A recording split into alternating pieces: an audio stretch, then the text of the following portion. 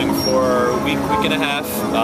The Occupy movement. We're just tired of living check to check. What does your sign mean?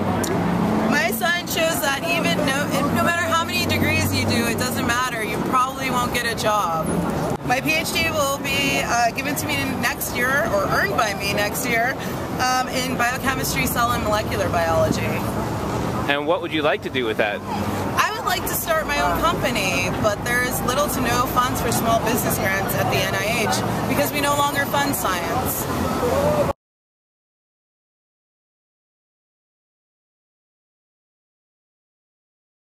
Realistically, in today's world, I think scientists feel the need to market themselves because that is what we're fighting each other tooth and nail for the same research because everyone's doing the same thing, and that's the only thing NIH will fund.